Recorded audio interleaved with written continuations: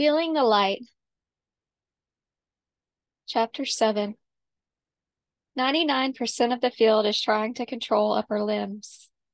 These guys are obsessed because that's the only thing they know how to do. Miguel Nicolelis said while seated in his office at Duke University's Leafy Medical School campus.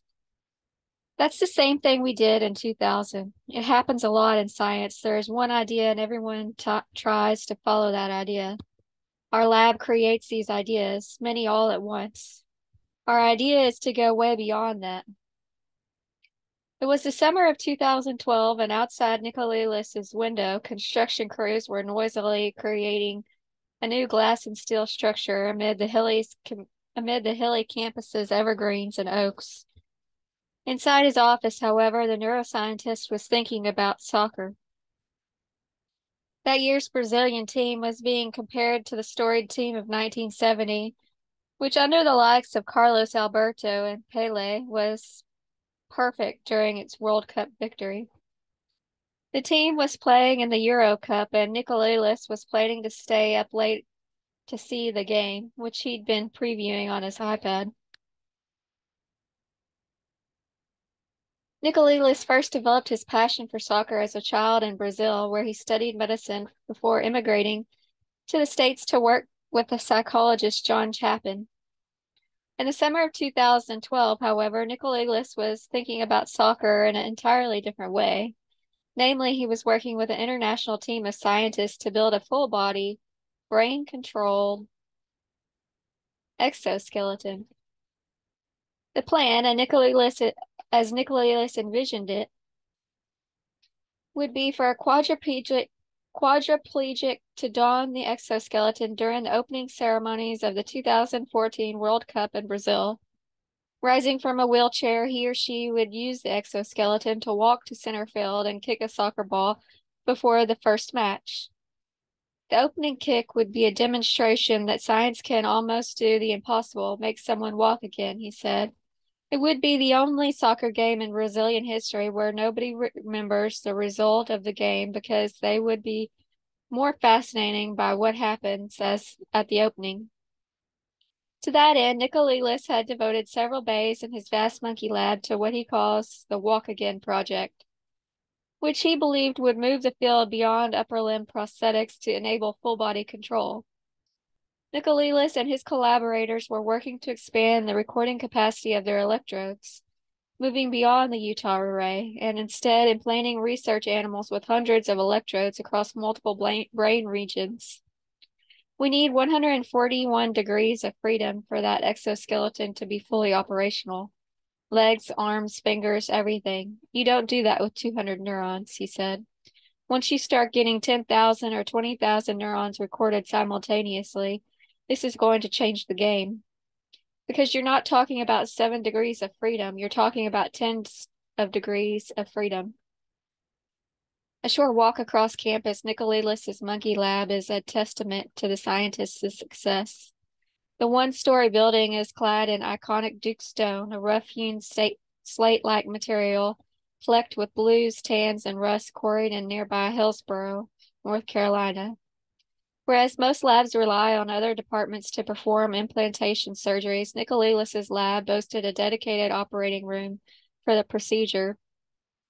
Located near the lab's entrance, the room was built for monkey-sized patients with a small stainless steel operating table at its center. A large microscope stood to the right of the table, and various contraptions, an EKG machine, heating pads, and oscilloscope sat on a counter running the length of the room.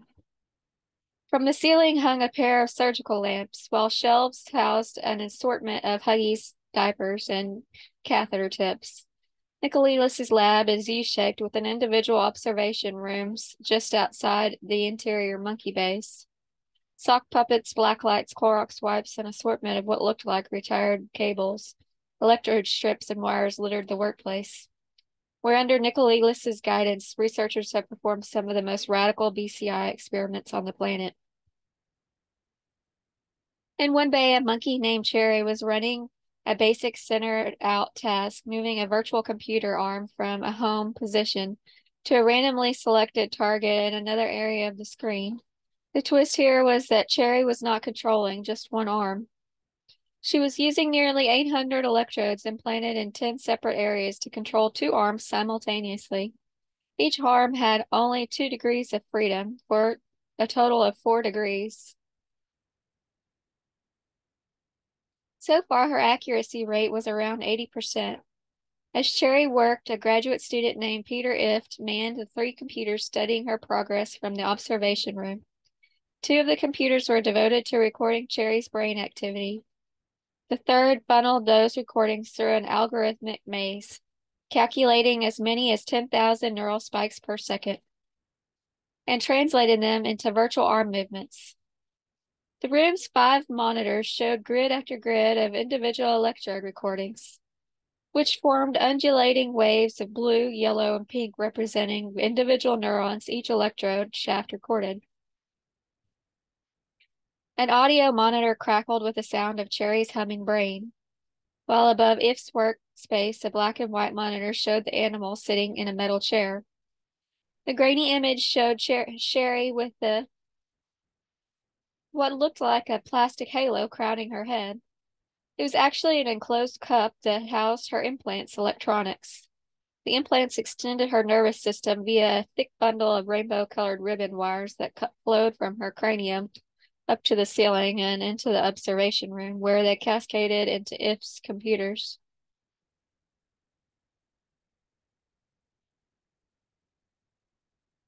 We're scaling up the system. It all has to do with the same, more complete BMI, a full-body BMI, said Ift, a tall man dressed in a white, full-body lab suit.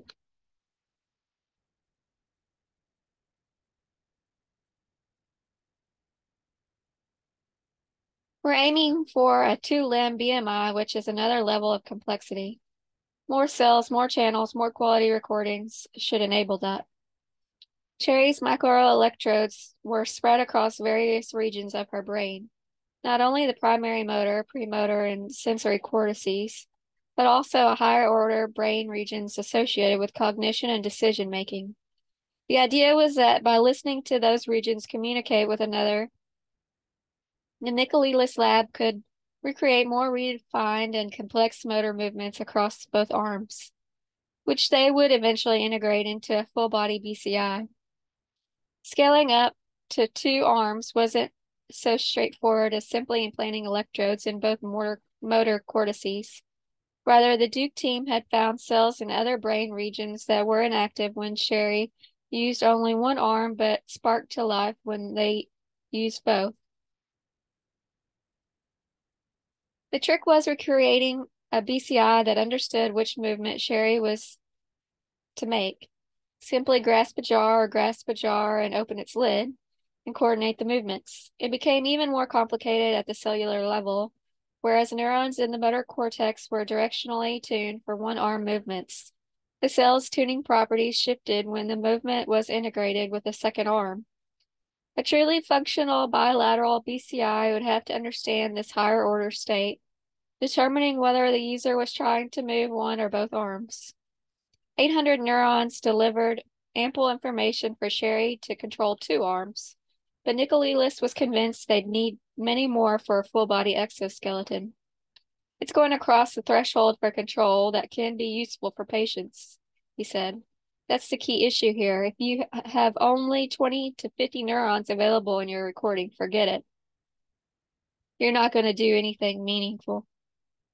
A big part of that issue is going beyond mere voluntary movement of the arms and legs.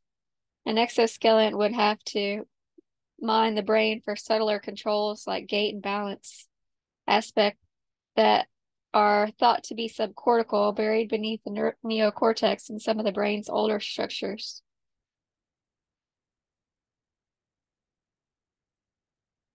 But here, Nicolelis was convinced he'd already found a solution. The same pools of neurons that control the legs can produce information about the posture of the animal, he said. We have posture control in monkeys from the motor cortex, which is a big breakthrough. Enabling this sort of subtler neural control was the order of one day the monkey would bow down. where researchers were testing a miniature prototype of the exoskeleton. The prototype comprised only a padded pelvic girdle and a pair of leg braces outfitted with pneumatic pistons. Researchers had suspended the monkey-sized exoskeleton from an aluminum frame, which had a collar extending from its top beam to secure the animal in place. The entire apparatus was built around a treadmill, which researchers were using to stimulate bipedal motion. Macaques don't naturally walk long distances on their hind legs, but after a bit of wrangling, the researchers managed to strap the large monkey named Mango into the exoskeleton. Using Velcro straps to secure his legs, they restrained Mango's upper body with the throat collar. The monkey was still being trained to walk upright, and he looked a little confused in his new rig. His tongue stuck out slightly between his teeth, and his torso and legs, naturally given to a quadruple couch, were stretched vertically. His feet slightly pigeon-toed. They just barely touched the treadmill as researchers began applying pieces of reflected tape at his hips, knees, and ankles. Black lights were placed in a ring around the frame, and using a modified Microsoft Kinect, the researchers planned to track the monkey's gait. Once Mango was situated, the researchers closed the door to the monkey bay, while a graduate student turned on pneumatic pump. The motor sputtered to life with a staccato hiss as it fed tiny bursts of air into the exoskeleton's pistons, compelling Mango's legs to walk along the treadmill.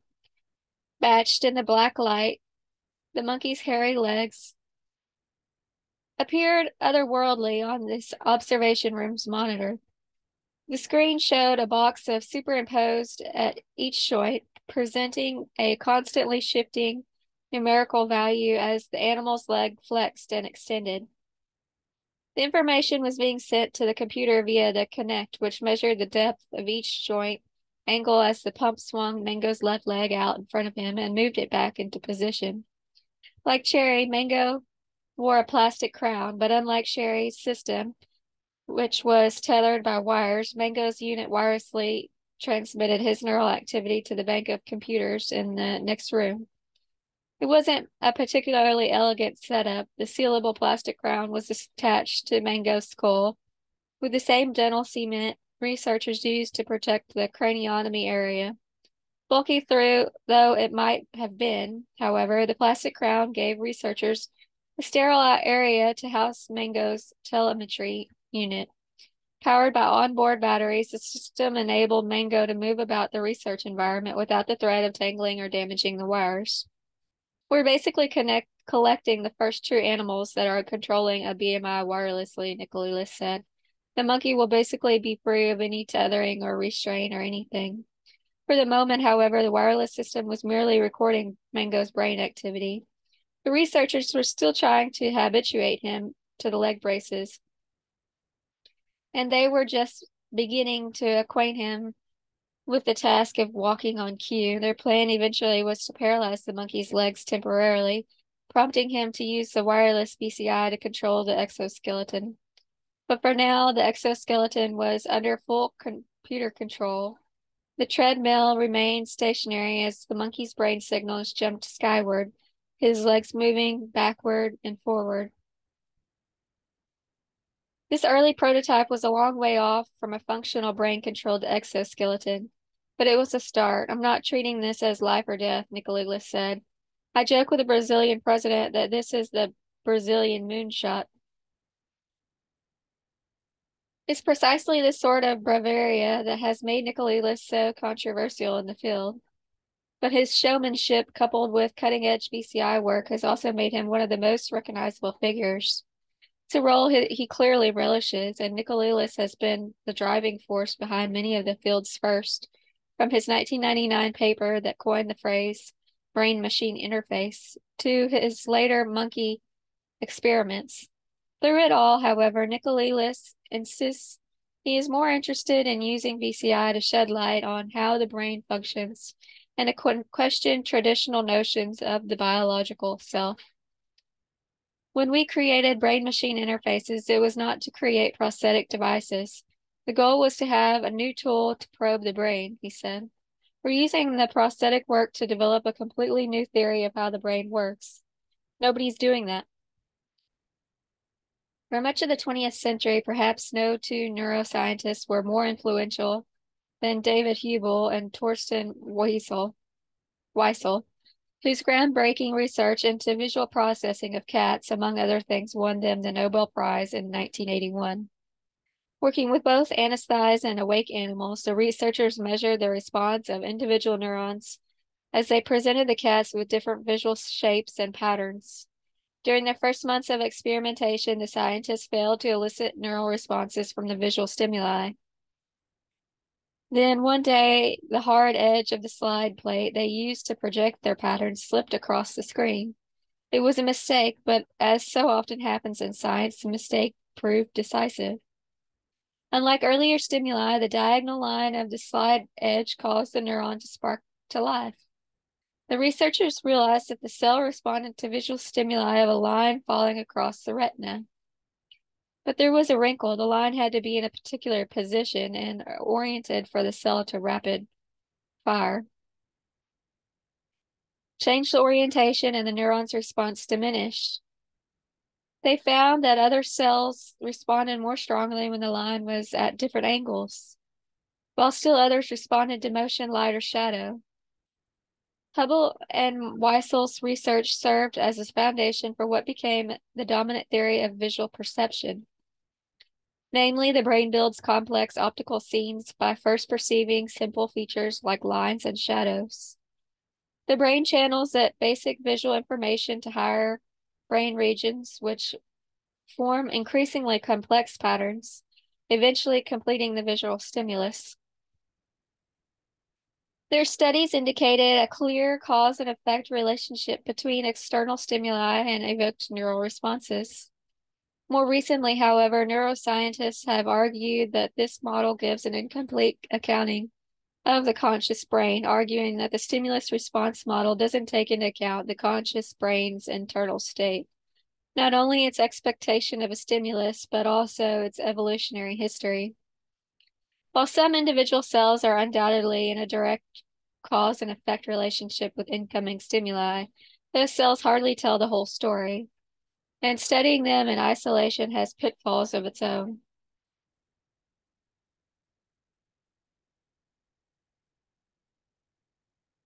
The widespread use of microelectrodes focused the experimental research on the behavior of single neurons and the possibility that their individual properties could account for much of what the brain does, wrote the neurophysiologist and historian James T. McIlwain.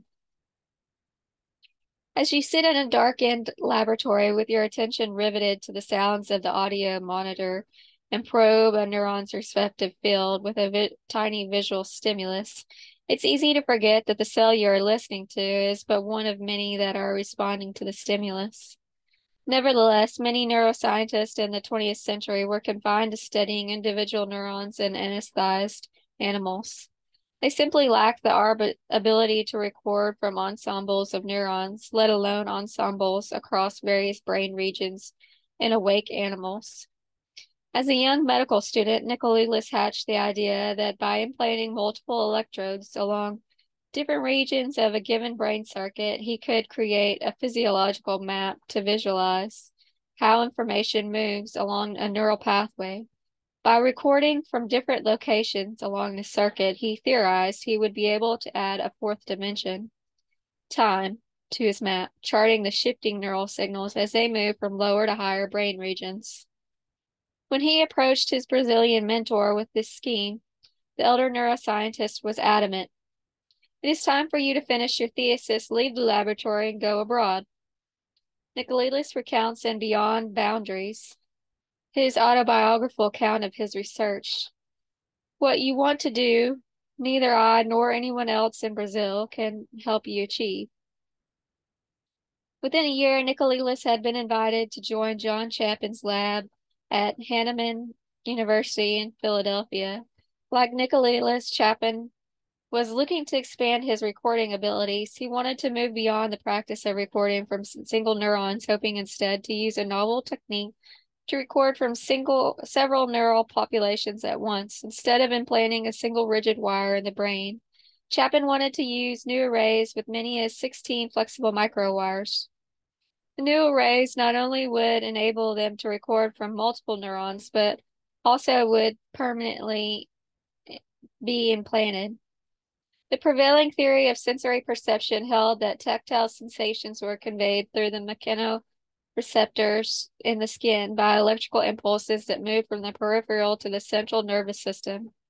Maps of the sensory cortex showed that particular areas of cortex responded to specific areas of the body, known as the homonucleus. These maps roughly parallel an animal's physical body, with certain areas of cortex becoming active when an animal receives stimulations at a corresponding body part. This cortical mapping is perhaps most explicit in the snout region of rodents. Recording from single neurons earlier, researchers had found that areas organized into a well-delineated grid with clusters of neurons or barrels mirroring the grid-like pattern of individual whiskers on the animal's snout. Researcher after researcher had demonstrated that neurons in these barrels corresponded to particular whiskers. When the whisker received stimulation, neurons in the related barrel would fire like mad.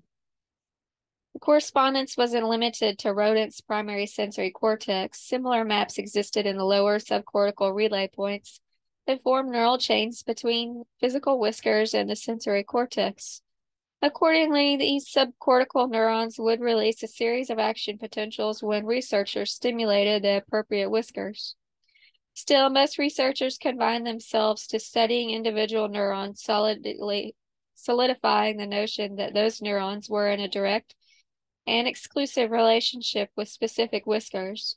Then, the theory held sway for years, becoming only somewhat more complicated in the 1980s, when researchers found neurons could also respond to neighboring whiskers. By the early 1990s, however, Chapin and Nicolelis had set out to simultaneously record multiple individual neurons that projected to different barrels in the sensory cortex. At first, the researchers used the sharpened shafts of the Q-tips to mechanically stimulate individual whiskers of lightly anesthetized rats, and surprisingly, they had found that neurons were closely associated with specific whiskers released quick bursts of action potentials when they touched the corresponding whisker. Similarly, they confirmed that neurons would also respond, albeit less robustly, when they stimulated nearby whiskers. Where their study differed from early work, however, was that they looked at multiple neurons over time. The researchers found that instead of simply having a direct causal relationship with the primary whisker, the neuron's receptive field migrated in the milliseconds following the onset of stimulation. The relationship between a neuron and its primary whisker was not set. Rather, it was dynamic through time and space. A neuron became responsive to different areas of the snout at different times during stimulation. These subcortical maps shifted. They reorganized. To further test the theory, the researchers began anesthetizing small patches of skin on the rodent snouts, prohibiting those primary whiskers from sending sensory information to their associated neurons. If their theory was correct, the neurons would reorganize, shifting their receptive fields to that area where receiving stimulation. Sure enough, within a few seconds of numbing a patch of skin, the rat's whiskers mapped reorganized to reflect the altered sensory reality. Armed with this information, Nicolelis and Chapin moved to awake animals. By monitoring multiple groups of neurons, they found that individual neurons throughout the sensory system responded to multiple whiskers. The cells weren't confined to individual whiskers and deaf to others. Rather, they shifted in sensitivity depending on the source of the stimulus. Importantly, later research in awake animals showed that they experienced neural activity in their sensory cortices before their whiskers touched anything at all. Researchers found that when an animal anticipated contact, sensory neurons responded as though the whiskers were already being stimulated. By decoding these anticipatory firing patterns, researchers could even predict whether the rats could correctly identify the source of stimulation before it was applied. It was a radical departure from the earlier cause and effect or feed-forward model. Far from being a passive organ that merely reacted to external stimuli, the brain actively constructed experience, anticipating sensation and influencing the brain's reception of incoming sensory stimuli. Hubble-Weisel cannot be right because they said that the pathway was only activated when the periphery is stimulated. The pathway is being activated throughout, said Nicolelis. The anticipatory activity modulates the responses that are coming from the whiskers. Nicolelis and Chapin had the data to support their conclusions, but to hear Nicolelis tell it, the academic journals resisted publishing their research. Fellow neuroscientists were highly skeptical, even hostile. It was like going against Jesus Christ and his disciples were the most violent gang I ever met in my career. They would go around like the bishops of a church saying this is not part of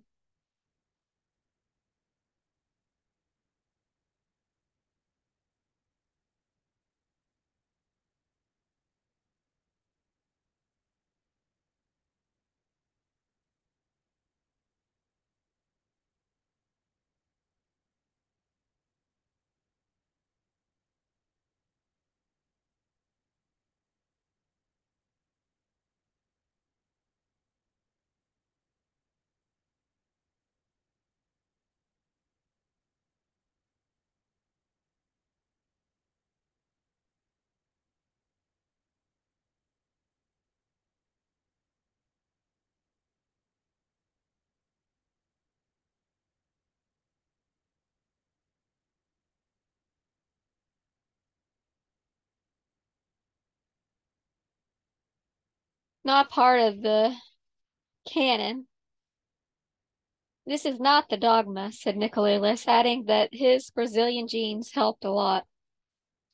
None of this neuroscience from the 20th century survived. It's all gone. It's not easy because we're talking about Nobel laureates who were very important, very fundamental, but their work was context dependent.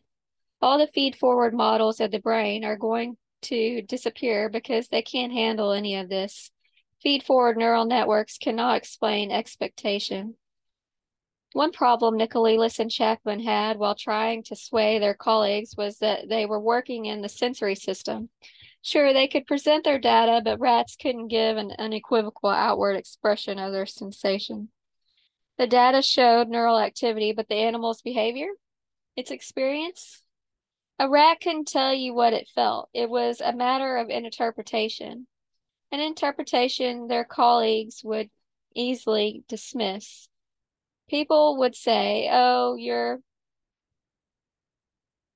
deriving this mathematical formula from the recordings, but who guarantees the animal does anything with that information? Said Nicolelis.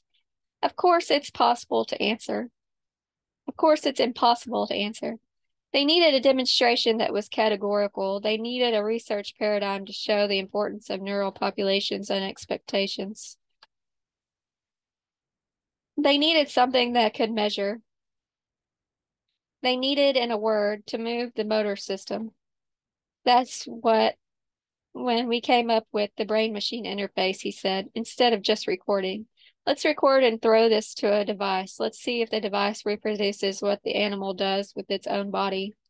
Recording from 46 neurons in a rat's motor cortex, Chapin and Nicolelis trained the animal to press a bar and receive a sip of water. As the researcher ran the animal's neural activity through a computer, the rodent eventually realized it didn't need to physically press the bar. It merely had to think about it to receive a reward. It was unbelievable. People who would shout at us, people would stand up and say it cannot be. Then we started inviting people to come see the recordings. These big shots, their eyes would pop out, he said. It was checkmate. Nicolelis soon expanded on the original paper, moving into the more complex realm of the monkey cortex.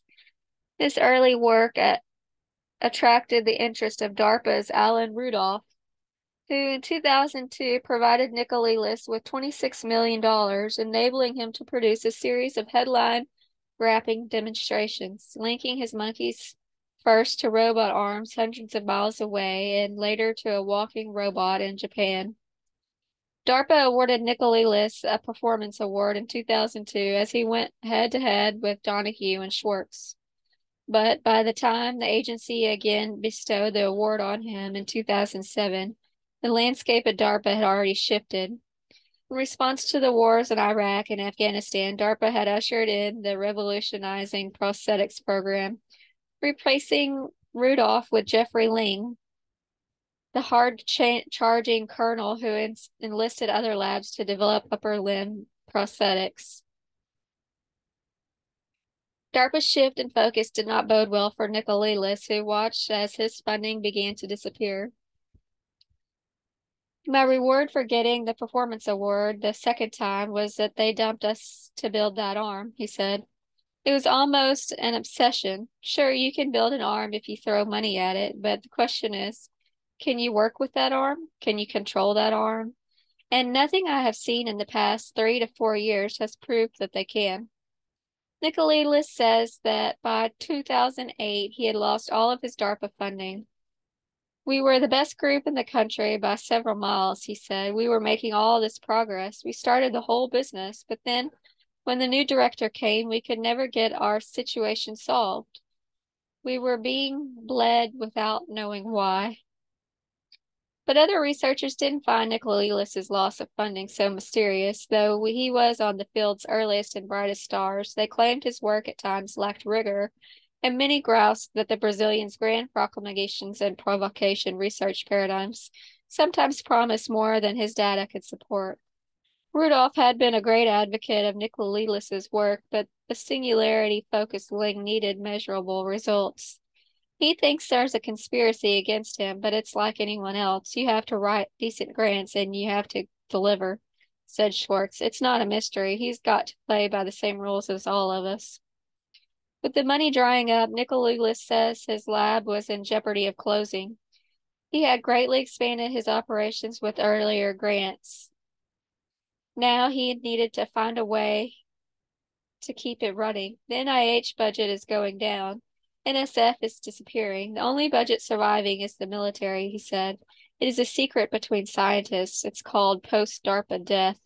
You go to DARPA and then you get tons of money like they gave to me, but very few people survive after DARPA funding because you can never replace it. As his fellow researchers began to work on upper limb prosthesis and DARPA's slipstream, Nicolelis was already moving on. To his mind, his monkey work from the early years of the 21st century had demonstrated all there was to show that upper limb BCIs were possible. People are afraid of risking it. People play safe. The system encourages that, he said. Just a little tiny details and boom, it's a Nature paper. We think totally different. We want to describe the big macro picture, not just for upper limbs, but for everything, locomotion, new sensory signals, because I think that's where we're going to have the real big prize. To that end, Nicolelis' rat lab boasted row after row of amber-colored plastic cages, the containers each about the size of a shoebox, housed a few scores of black mice. Some were balled up and resting, others moved freely. But these were no regular mice. Each mouse sported an implant atop its skull. They were also transgenic, genetically engineered to exhibit certain disease rats, like Parkinson's or OCD-like symptoms.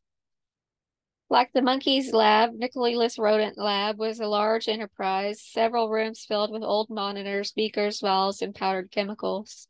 To the left was a small operating room where researchers used microscopes to install electrodes in mice and rats.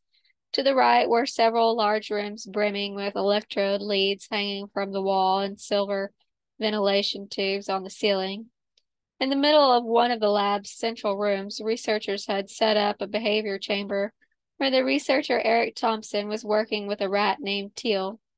Thomas is a tall man. He parts his brown hair to the side and wears black wire-rimmed glasses. He would move excitedly through the lab, grabbing his paper or that study, hunting down a specific electrode and marveling at the smallness of some of his implants. His setup wasn't as elaborate as the monkey's lab, but that was okay. He is, on his own words, more of a rat guy anyway. The focus of his attention these days, though, was a behavior chamber, a large square aquarium that they'd draped in the black cloth. Researchers had placed a black cylinder inside the cube. The cylinder was a sort of rodent arena. At its base were three nodes that formed a triangle. These nodes looked something like spotlights, but instead of telling the animal to stop or go, the nodes, red light, emitted an infrared light, the yellow light released a water reward, and the green light emitted a traditional light. To the left of this contraption was a blue Corel that housed a small monitor showing Teal in the darkened chamber. Nearby, a computer was connected to a lab-made neural stimulator. The green circuit board was about the size of a VHS tape, hosted a multitude of transistors and wires, which sent small electrical pulses to Teal's sensory cortex. The task here was to endow Teal with an infrared vision. The rat had an infrared sensor attached to its head, and the idea was that the sensor would register each time one of the chamber's infrared lights became active. The sensor would speak to the computer, which would send brief impulses of electricity to the animal's sensory cortex. The stimulation frequency increased as Teals approached the light source, enabling the animal to gauge how far it was from the light, or in rat terms, from its water reward. Researchers had used both traditional and infrared light to train the rodent. When the lights shone, they stimulated Teal's brain, increasing the frequency as the animal approached the lights. One Teal made the connection between increasing stimulation frequency and the reward.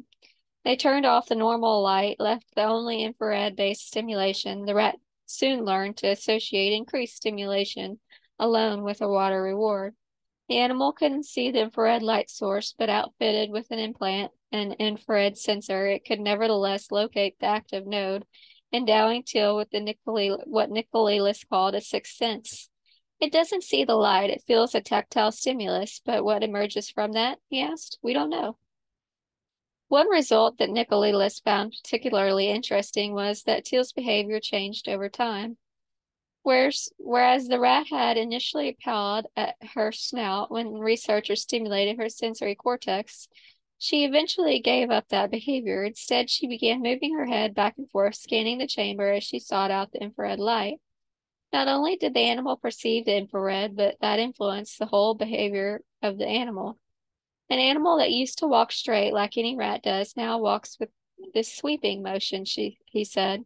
It sounds like a simple thing, but it's altered the animal's entire behavior to find the water. Sure enough, as Teal appeared on the lab's small black and white monitor, she turned left and right, hoping to perceive an infrared signal. The camera they'd mounted atop the cylinder made the chamber's face look like a modeled moonscape as Teal, her head tethered to a mesh cable, received information from her extended nervous system, silently processing this novel sense of vision. As she swept the area, one of the nodes lit up. The animal's oscillatory movements quickly diminished as she homed in on the light source, racing in a straight line to her water reward. In a characteristic flourish, Nicolelis had opted to stimulate the rat's sensory cortex as opposed to the visual cortex. And the classic conception of the brain, specific areas like the sensory and visual cortices were thought to be linked to specific functions like touch or vision. Scientists believe neurons were devoted solely to those functions and incapable of taking on new modulation modalities. It wasn't until researchers discovered the principles of neuroplasticity that they began to theorize that areas of cortex normally associated with one function might be recruited to others. What we're finding with the BCI and other work is that there's more of a continuum. These borders that we define don't make much sense for the brain, Nicolelis said. We can induce a piece of cortex that is theoretically related to touch to process information about a completely different modality, like infrared. Neurons formerly associated with one sensory input could be harnessed to process other senses, enabling Teal to perceive a portion of the light spectrum that very few animals have evolved to see on their own. We're transforming infrared perception, he said. It's almost like the guy is touching it, but it's not touching the body anymore. It's out there in the world. Still, Teal wasn't able to say what she had perceived, and it wasn't entirely clear that the rat was experiencing something we'd recognized as vision. Certainly, the animal responded to stimulation of its sensory cortex, but the study left open the question of whether Teal was responding to a visual depiction of infrared light or if she was merely responding to increased stimulation. The stimulus was linked to infrared light, but that could be incidental. The rat's experience might have been purely physical. But Nicolelis insists something else is at play. What we found is that the neurons basically start responding to touch and infrared. The infrared does not hijack the cortex, he said. We are making them feel light. Perhaps even more radical was the vein of research Nicolelis' collaborators were pursuing to create a BCI that linked the brains of two animals. Working once again with implanted rats, the researchers placed the animals in separate behavior chambers. A wall in each chamber was outfitted with a pair of levers, one lever to the right, another one to the left. Above each lever was a light. The chamber's opposite wall housed a funnel where the animals received their juice reward. The task was fairly simple. Researchers trained the first rat, known as the encoder, to press a lever each time its corresponding light came on. The animal received a juice reward whenever it chose correctly. With a simple task like this, a classic really, the encoder rat had a near perfect success rate. Meanwhile, researchers used electrodes to record the animal's brain activity, mining it for specific features linked to deciding which bar to press and the action of pressing the bar. Where the experiment differed, however, was what happened next. Taking the encoding animal's recordings, they transferred the neural pattern to a separate computer, which in turn uploaded the stimulation pattern to a second rat, known as the decoder. The second animal did not have the same visual cues as the first rat. Both lights in its behavior chamber remained on. The decoder rat had to rely exclusively on neural stimulation to decide which bar was the correct one to press to receive its reward. Previous researchers had shown they could control animal behavior through microstimulation, prompting rats to move right, left, and forward by sending specific signals to the brain. Nicolelis' decoding rat, by contrast, was not only receiving biologically generated stimulation patterns, but actually making sense of those patterns, using them to guide its own behavior. The rat has no idea what it's supposed to do, said Nicolelis, but he's able to decode the brain activity that comes from the first rat and produce the behavior. In other words, the decode rat was having a similar neural experience as the encoding rat. To make things more interesting, Nicolelis then closed the loop, linking the first rat's reward to the second rat's performance. In the experimental paradigm, the first rat received a juice reward because only if the second rat successfully completed the task. Because the first animal had already successfully completed the task, it's expected its reward. What the researchers found, however, was if the reward wasn't forthcoming, the rat would concentrate more intensively during the next trial, enhancing its brain signal and making it more readable to the second animal. They are actually working together, Nicolelis said. They made one brain out of two brains. It's a super brain, an organic computer. A set of related experiments, Nicolelis and his colleagues stimulated the whiskers of the first rat by having it explore various sized apertures. If the aperture was small, the animal received a reward if it moved to the left. If the aperture was large, the animal was rewarded, then it moved to the right. After uploading the first animal's neural activity to the second rat, they again closed the loop, linking the first animal's reward to the second animal's performance. Researchers found that the second animal could correctly read the incoming signal 65% of the time. For Nicolelis, it's the sort of brain-to-brain interface that not only sets him apart from other researchers, but also suggests the true potential of neuroprosthetics. It's not about moving an arm, it's about suggesting that to the brain that is so plastic that it can incorporate another body as its source of information to probe the world. He said, that touches the theories of self, theories of identity.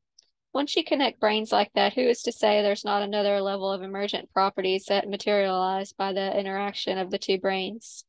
It's just this sort of speculation that makes many of Nicolelis's rivals bristle. We are all interested in these very provocative questions, said Brown University's John Donahue when asked about Nicolelis's work. We are all deadly serious scientists who are interested in how the brain works. Nicolelis, he said, by the way of contrast, seems less interested in basic science. Is this for showmanship? Why is it done? I don't know. The roots of all things have already been done. If it's a vehicle for provoking conversation, it's sort of not how we usually do that in science, he said. It's another niche.